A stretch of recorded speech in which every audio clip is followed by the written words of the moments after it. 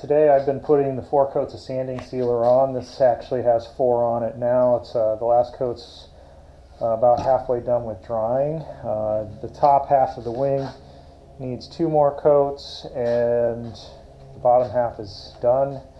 I'm going to flip the fuselage over, and then there's a couple of areas on top that I think still need to get their full 4 coats. So that's in the process of drying. In the meantime, and also I'm doing the wheel, the pulley system. So in addition, I'm getting ready to paint the exhaust. So I've just put them in the cardboard, and I'm going to spray paint those.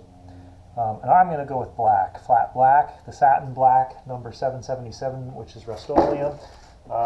So here's what that's going to entail. So that is about to begin.